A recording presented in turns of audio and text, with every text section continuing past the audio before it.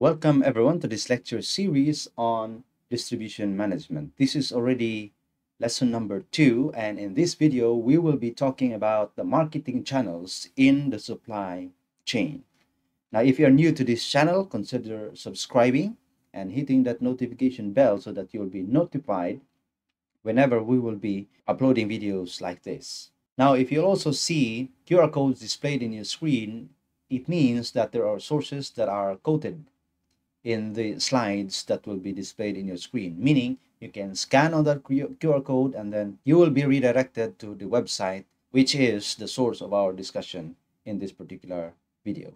Now, let's go back to the discussion on marketing channels in the supply chain. Now, there are 4 basic types of marketing channels: direct channels, intermediaries, or the use of intermediaries. Next is the dual distribution channels or multiple distribution channels for that matter. And then we have reverse distribution channel.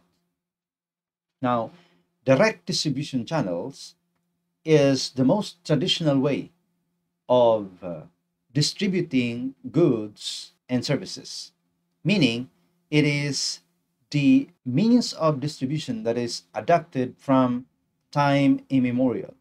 Direct selling is intended to provide the product directly to the customers without necessarily going through complex supply chain. When a company manufactures a product, it sells directly towards the target market.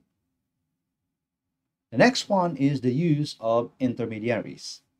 Now, intermediaries are any individual, person, or organization that is in the middle of the distribution process from the manufacturers towards the target audience or the target market. Now, intermediaries could be in the form of an internet or in the form of a website, or it could be in a form of a cargo forwarding or in a form of a delivery service. As long as the manufacturer utilizes these particular channels in order that the product will arrive at the target market or the target customer.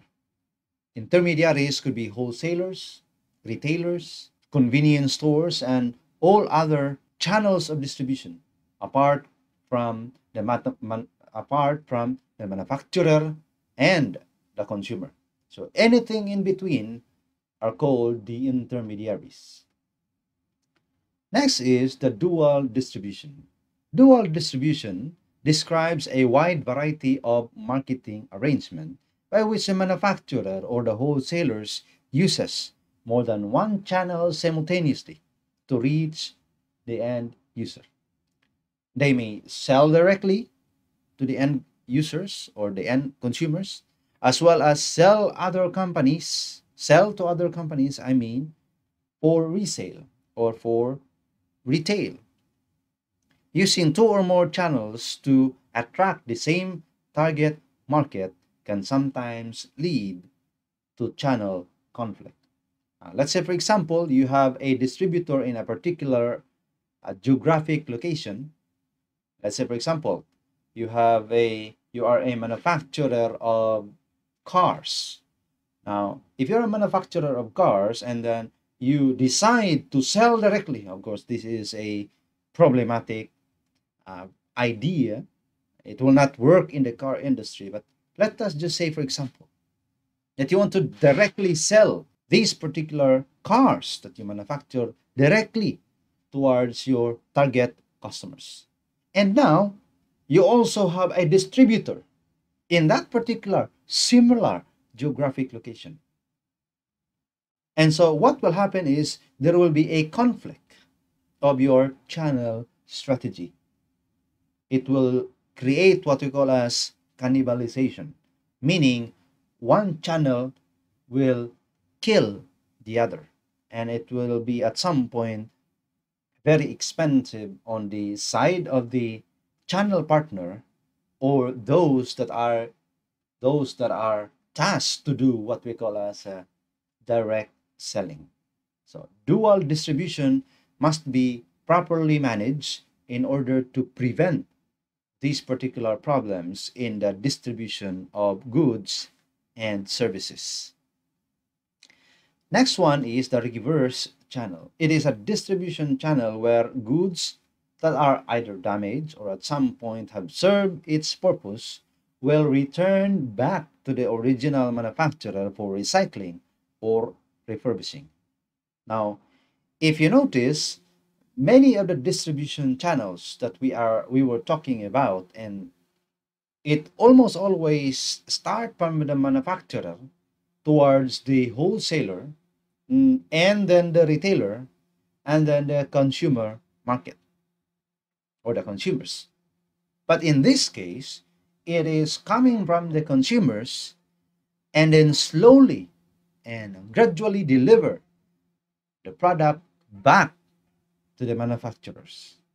And one of the best examples of this is bottles for soft drinks or soda. Now, after the bottles are actually used by the individual target consumers, it will be returned back to the manufacturers for cleaning and reprocessing, and then it will be delivered once again towards the target customers. So that backward delivery of the product is called a reverse channel.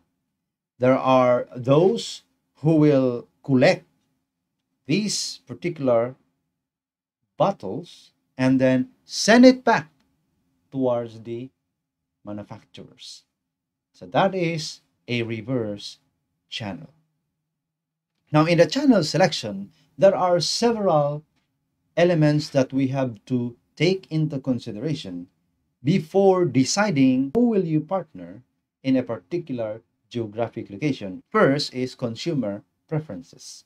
The main consideration for channel selection for business distribution is the behavior and the buying habit of the intended customers. What are their preferences? Where do they prefer to buy? What are the wants and needs, and when will these wants and needs manifest to the consumers and customers? So you have to determine the preferences of the consumers and the customers so that you can strategically place your products, goods and services on a visible context so that consumers will be able to purchase your product easily and efficiently. Next is the brand.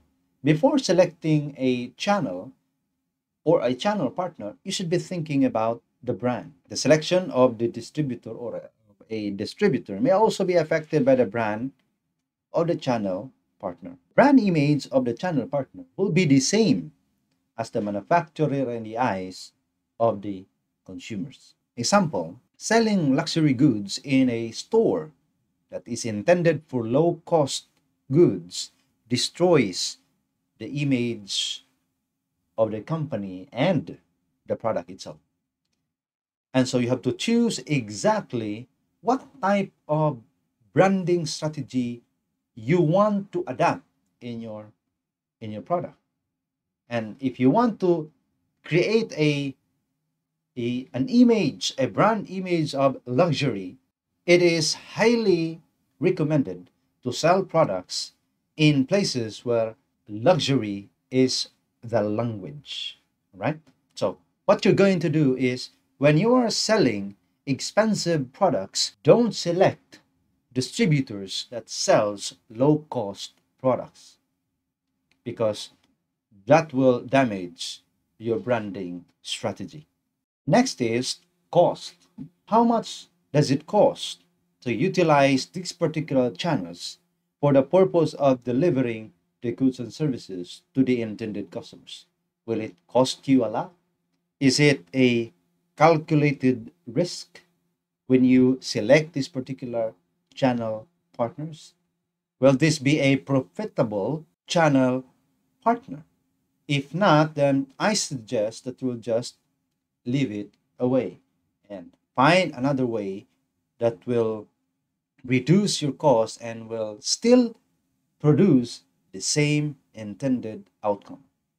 Now, when you are in a business, especially in the modern time, when you are in a business, there are a lot of channels upon which you can actually send out information or partner with in terms of educating your target audience. So in the delivery of information, in the education of your customers about your goods and services, you can use different websites. You can use different websites and other resources that are available in the internet to send out your information, and hopefully it will arrive at your target audience.